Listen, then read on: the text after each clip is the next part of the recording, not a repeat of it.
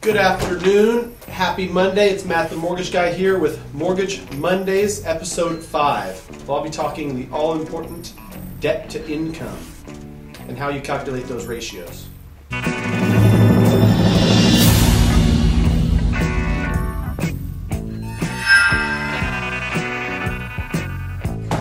Matt the Mortgage Guy here. Mortgage Mondays, episode 5, where I'm talking debt to income.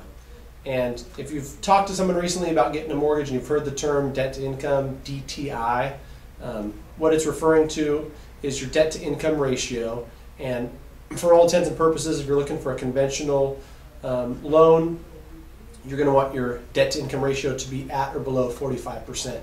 What that means, we'll use real numbers so you get an idea. Let's say your monthly gross income is $5,000. You times that by 45%, $2,250 is the maximum amount you can have in total debt, including a new mortgage. So let's say you've got a car payment of $275 a month. You've got a student loan of $125 a month.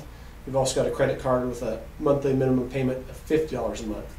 That $450 plus a new mortgage, let's call the new mortgage $1,800 a month, that $2,250 a month is your maximum debt. And that debt to income ratio is 45%.